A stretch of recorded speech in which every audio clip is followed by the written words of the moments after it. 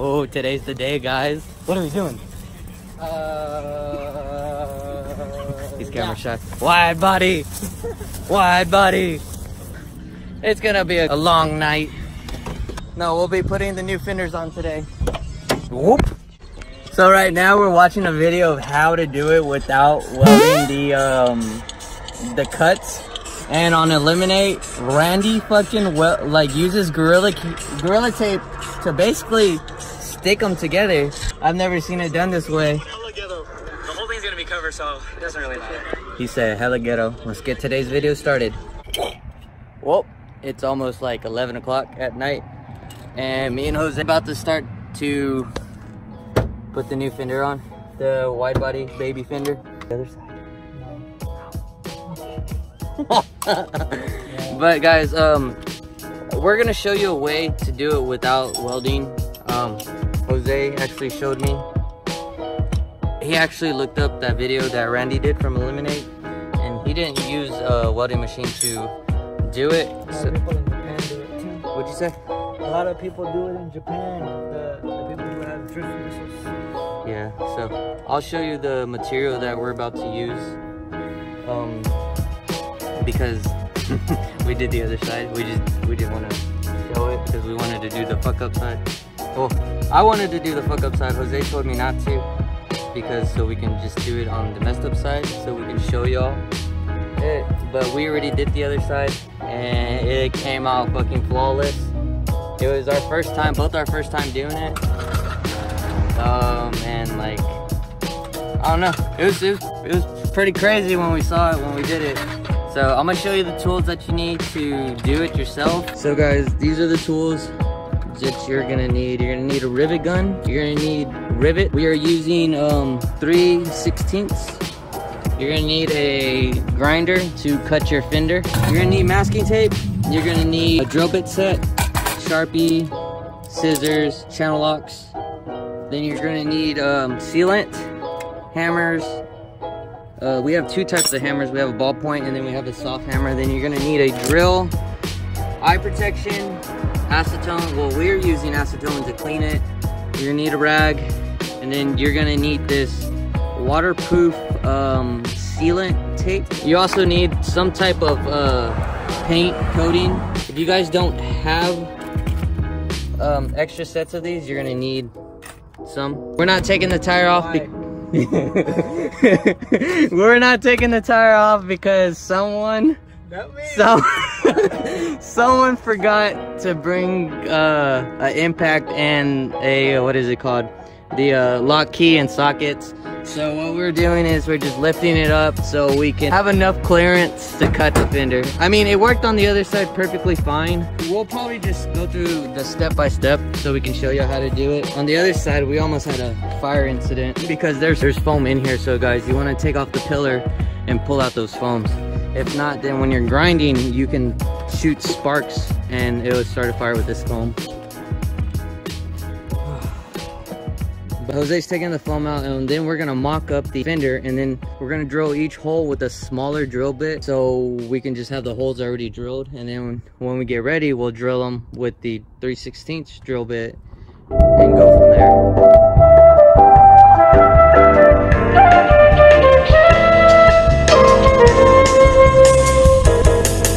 Jose just got done mocking it up. So what you're gonna do is you're gonna use a drill bit, two sizes smaller from the 3/16. I think it's a 5/32, and you're basically just gonna start drilling in on your fender.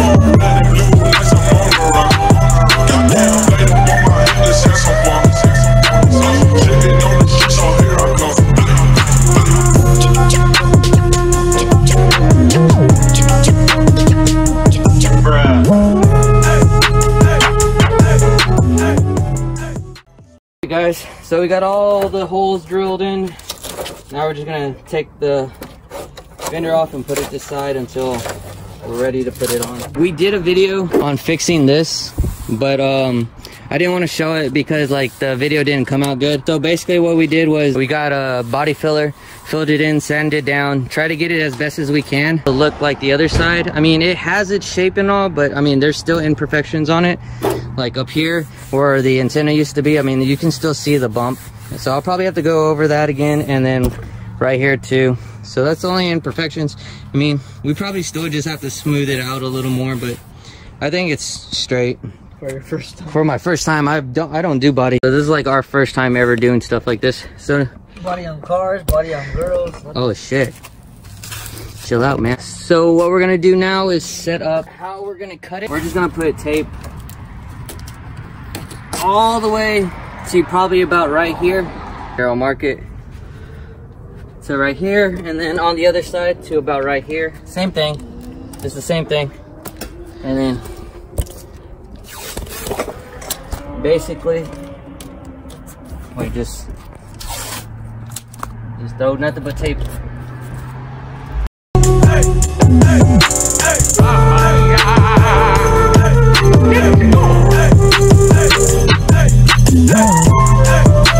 Wherever you mark that mark, it should be about right here. And then those other marks should be right there and right there. And then basically you're just gonna connect it.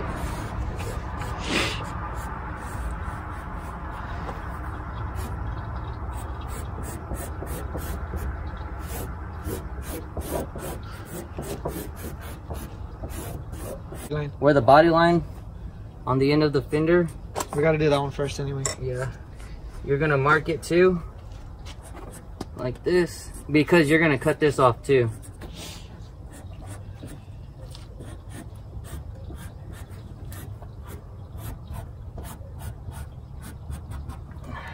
Let's get it, baby. Let's do this. Fuck, dude, there's like a glare.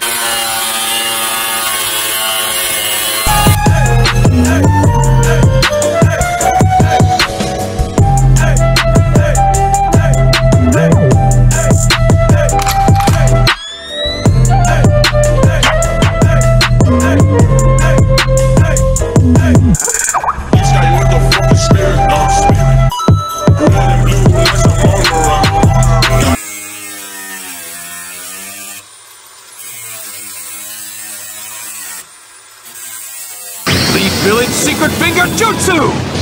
1,000 years of death! Motherfucker! God damn, did you get that on camera? Aw, you little bitch, bro. God, I felt that. God, bro, let me finish.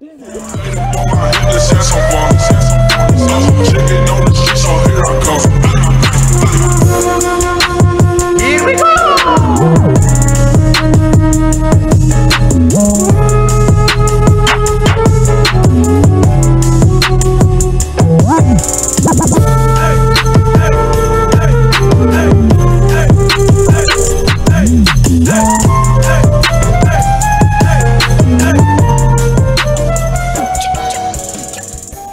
Now since we got the bottom part off, now we're gonna actually cut.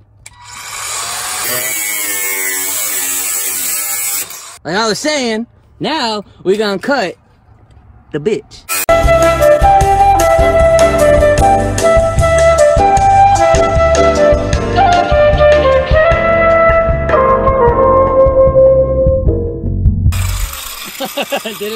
It just fucking fell off.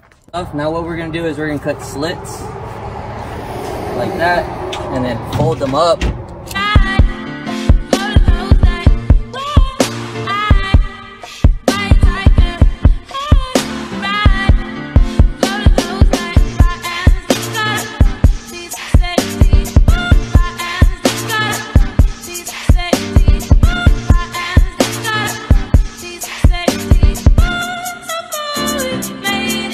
Okay, next step, what we're gonna do is we're gonna spray it with the coating, so help from rusting. Well, actually, it protects it from rusting. Ah! I was just playing, guys. So what we basically did is we cleaned inside of it, the fender well, with acetone and a rag. You want to get as clean as you possibly can. We also smoothed this out so it can fill in all the gaps. Now we have the last thing that you're going to do is the tape. And this is what's going to seal it from all the water and stuff getting in. So this part won't get rusted.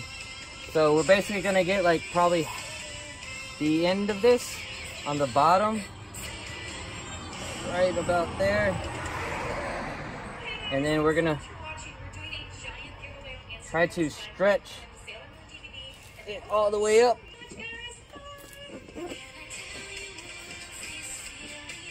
And if you want, you can put another layer, it don't matter. That's what we did on the other side. And then you're basically just gonna go all the way around with this tape.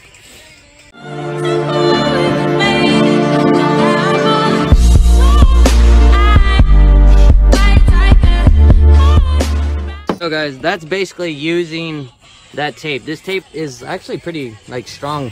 Randy from Eliminate, this is what he basically did, but we did it a little different from the way he did it. This is the alternative way if you don't have a someone who can weld it for you. Don't have like a welder. Now it's time. I'm gonna make it clear, guys, right now, if I ever blow up really big, like Randy big, I swear, I promise I'll buy Jose's dream car. If I blow up, if I get really big, what's your dream car, Jose? 240Z 432. Guys, you heard it from me. If I ever go big, I'll get him his dream car. Oh shit. Alright guys, moment of truth. Time to put the new fender on. So basically with the rivet gun, you're gonna put it in the hole and then you're gonna pump the rivet gun while you're holding the rivet in place. And then with all that pressure, it's gonna break off and then the rivet is gonna stay in the body. Here, I'll give y'all a close up on what he's doing.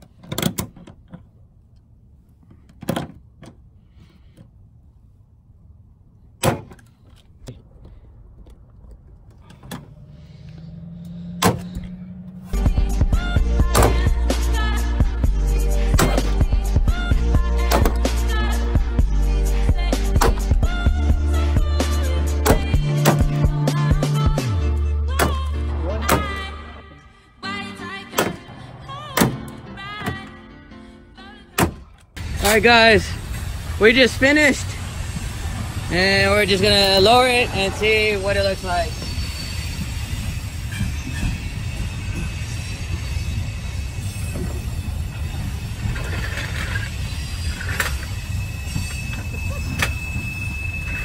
We'll end the video tomorrow because we really can't see it. It's already like almost 1 o'clock. So what we'll do is we'll see you tomorrow. So, out. What is up guys? It is the next day and y'all saw last night when we finished the 240. It came out perfect. Let's go ask Jose how perfect it came out. On a scale of 1 to 10, what do you think about the baby white fenders? Oh, fuck you. No, they did about an 8. I think we did amazing. Like, no more dents, no nothing. Perfect. Here guys, I'll show you. Baby wide fenders. You can't even tell. Huh. Like in camera, you can't really tell.